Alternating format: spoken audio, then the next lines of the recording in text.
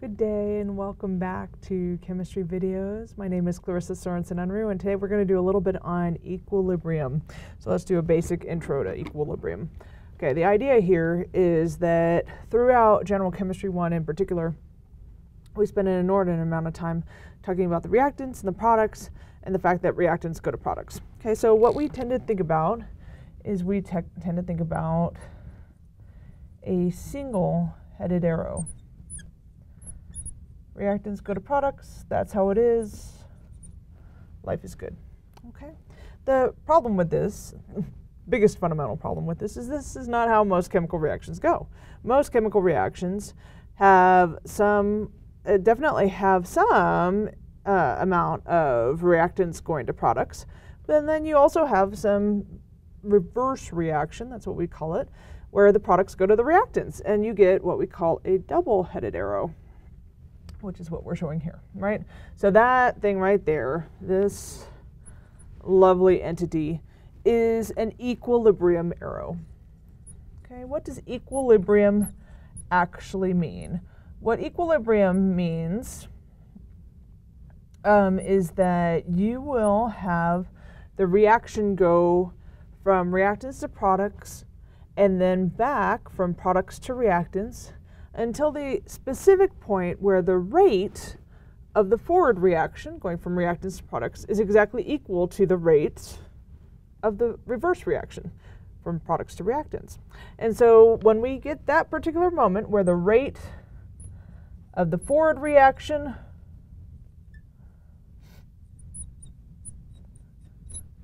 is equal to the rate of the reverse reaction,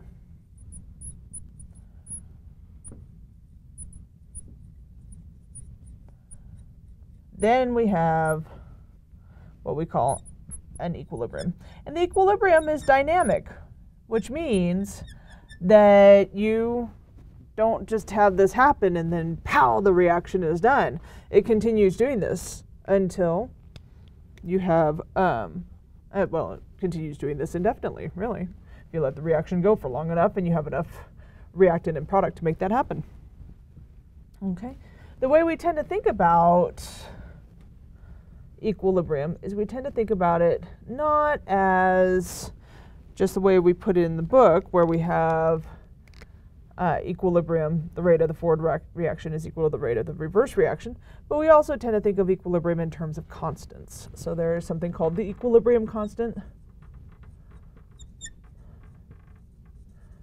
It's a constant, so it's the same temperature at least, and it's labeled by capital K. Okay, what K can be equal to is it could be equal to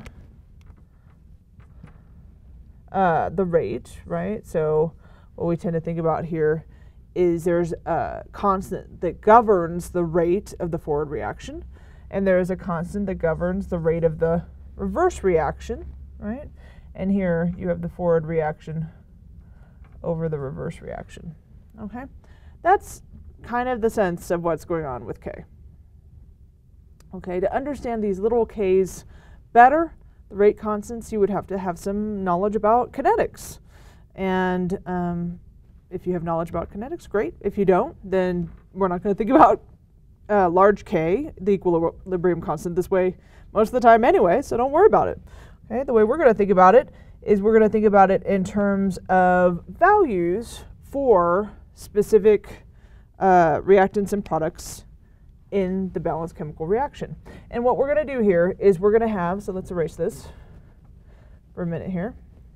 What we're going to have is if we had a generic formula, let's say we had this generic formula, where these little letters, the lowercase letters, are talking towards the coefficient, the stoichiometric coefficients for each of those. Sorry, I'm getting my little rag here so that I can erase things. The stoichiometric coefficients are signified by the lowercase letters. I have the capital letters here are talking about a reactant or product. Okay, so that can be a compound or an element, but it's designating some reactant or product. Then if I wanted to find Kc, Kc is simply the C means concentration values, It's going to be the concentration of each of these reactants and products. The problem is I'm about to label this totally wrong.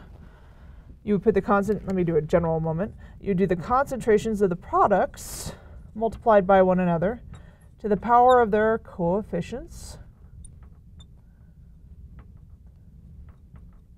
over the concentrations of the reactants to the power of their coefficients. Okay, here, these brackets are meaning essentially molarity. Okay, so that's a concentration value specific to what we're talking about. Okay, in this particular reaction, what would Kc be? Kc would be equal to, let's see if you can see this. Yeah, you can. Awesome. Would it be equal to the products, right? So the concentration of C to the power of little c, the concentration of D to the power of little d over the concentration of A to the power of little a, and the concentration of B to the power of little b. Okay, so Kc would look like this. We also could do this in terms of pressures if we have gases, and so we can do a different equilibrium constant that is very much the same kind of idea.